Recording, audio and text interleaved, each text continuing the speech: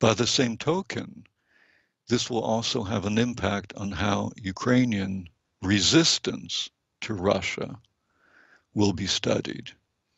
The standard argument that we've been making is that, well, we needed to employ violence because we were dealing with a very violent criminal regime, whether in the First World War, the Second World War, or today.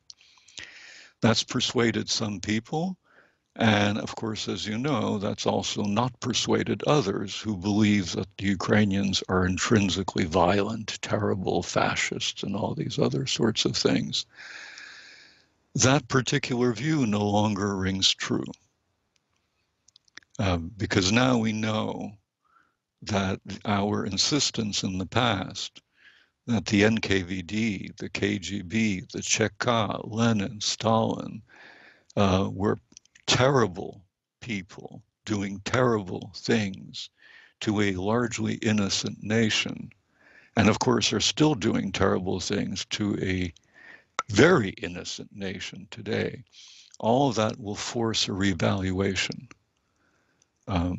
and will lead, I think, to a reevaluation of the OUN, the UPA, Petliura, and many other actors. It will be harder to claim that they're villains.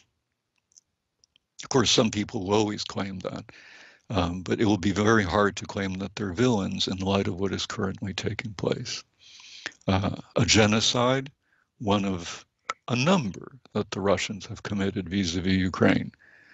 And it begins to make more sense that, the only way to respond to a genocidal regime is unfortunately by means of armed resistance.